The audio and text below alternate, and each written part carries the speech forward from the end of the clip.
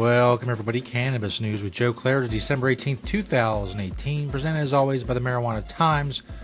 Click that video tab at marijuanatimes.org to find the show. You can also search the Marijuana Times on Apple Podcasts to find the audio-only version of the show. Today, we're talking about the Surgeon General. Recently made a lot of comments about cannabis. Also, recreational licenses being awarded out in Nevada, and the continuing evolution of New York Governor Cuomo on the issue of marijuana law reform. All that coming up. But first, of course, Cannabis News brought to you by Natureside. Nature-side.com. Side is spelled C-I-D-E. You just check out their organic, all-natural pesticides. Grow safe and poison-free. Don't use harmful chemicals on what you are growing.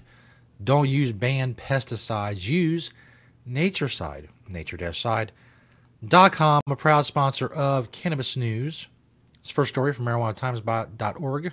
I've been problem with a dot today. marijuanatimes.org, by yours truly. The Surgeon General has a lot to say about marijuana. This story also links and references a story by our own Jason Sander from last week. In that story, the Surgeon General expressed some positive sentiments about the need for more marijuana research. That's a good thing. And this story, his perspective on things is a little bit more negative. In Jason's story, the Surgeon General was talking about, Surgeon General Adams was talking about more of a policy research part of cannabis. In this video that I link in this story, he's talking more about marijuana as how healthy it is, how safe it is, things of that nature. Adams, in the video I'm talking about, he was at an question and answer session sponsored by the Washington Post in Washington, D.C. He said the marijuana question is a little bit too complicated to unpack in this setting. He proceeded to unpack it quite a bit. He said it's important that we understand that there's a difference between the discussion of the medical properties of marijuana. And he pauses here and says, I don't say medical marijuana because there's no such thing as medical marijuana any more than there's such a thing as medical poppy. Of course, poppy is what, heroin and opioids and such are derived from. So what he's saying is that the only medicine that's real from marijuana is derived from marijuana, not marijuana itself. As I point out, there are millions of people just in this country alone that use cannabis, the flower, in whatever way they want to ingest it, directly from the plant. It's not derived from anything. It's picked right off the plant that grows out of the ground and burned or vaporized or whatever. Millions of people every day use that as medicine. And for the top medical person in the U.S. government to say that there's no such thing as medical marijuana is painfully ignorant. Now, I will allow that he may be doing what a lot of people in government do. Their definition of medicine is very narrow, as in anything that's been approved by the FDA. One area we have anything that's been approved by the FDA in this little box, and that's medicine, and every other substance known to man that has not been approved by the DEA fits in the box called not medicine.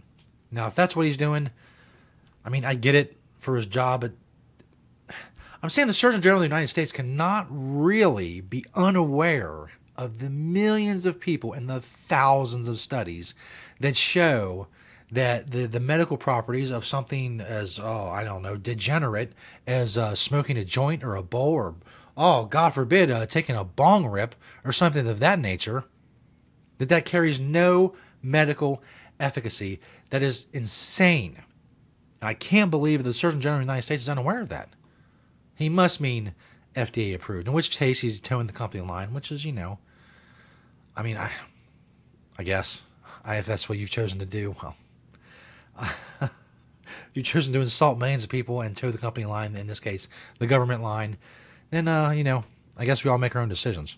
But, yeah, marijuana is medicine. People use it all the time. It's not derived from anything other than they took it off a plant and, and dried it or whatever and trimmed it, and then that's it. Of course, he's probably referencing Epidiolex in an oblique way or whatever. I don't care. It's dumb. It's dumb, and I'm moving on. This next story This is from ReviewJournal.com. Nevada awards 61 more recreational marijuana dispensary licenses. A few cannabis companies are reaping riches after the latest Nevada dispensary licensing round. Green Growth Brands and Taproot Holdings have each been awarded 7 licenses to operate in the state, while Green Mart and LV took home 4. This month, Nevada awarded 61 conditional recreational dispensary licenses, including 31 in Clark County, which is, of course, the county that has Las Vegas in it. Currently, there are 65 dispensaries operating in the state. So there's 65. They've awarded another 61 licenses, which means they're going to double the number of marijuana outlets, recreational outlets, in the state. The Nevada Department of Taxation, which oversees the industry, declined to name the awardees until they receive a final state license after inspection. That could take up to a year. Seems like an incredible amount of time. Whatever, I don't know. Of course, they point out the Green Growth Brands CEO points out why Clark County especially is so important. He says, our presence in Nevada has been strategic from the start. With 3 million residents and 42 million annual visitors, this is the market like no other, which is why we chose Nevada as the first state where we will present the full expression of our brands, products, and services. That's true. A lot of tourists come through the Las Vegas area. And, well, I imagine some of them would like to buy some legal cannabis. I don't know. I mean, I can't guarantee that. But if I were betting money, if I were a betting man, if I gambled at all, I would say that, yeah, some of them they'd be interested in some legal cannabis. Bunch. You know how those people are. They like cannabis, so they buy some from a legal shop. They're crazy people. BusinessInsider.com brings us our last story. New York Governor Andrew Cuomo says legalizing marijuana is one of his top legislative priorities for 2019. So the evolution of New York Governor Andrew Cuomo on the issue of marijuana law reform is complete, as we talked about a lot on this show. As mentioned in this article that I'll link in the description of this video, just 2 years ago, he was calling marijuana a gateway drug in February 2019. But now 63% of New Yorkers favor legalizing marijuana. Of course, the primary challenge that Cynthia Nixon, a.k.a. Miranda from Sex and the City, mounted against Cuomo did a lot to push him toward marijuana law reform. She failed ultimately to unseat him as a Democratic nominee. But you can see over the course of that campaign, we did a lot of stories just on this show, where she would just hammer the issue of marijuana legalization. And, of course, she got a lot of press because she's Miranda. So Cuomo, you could see him during that, especially moving with every statement, just moving a little bit more like, oh, it's something we should look into and it's something we should think about. And maybe, there's some criminal justice aspects that need to be changed. Now he's like, oh, this is one of my top priorities, son. We're moving full steam ahead on marijuana legalization. 2 years ago, yeah, it was a gateway drug. That's cool. But now it's one of my top legislative priorities. Let's get it done. As I've said before, even allies who come late, that's great. And I'm all for Governor Cuomo now being this new person who loves marijuana. We'll point out that, as we do with everybody else who we feel came into the game a little bit late, 2017 is pretty late when it comes to getting on the marijuana legalization bandwagon.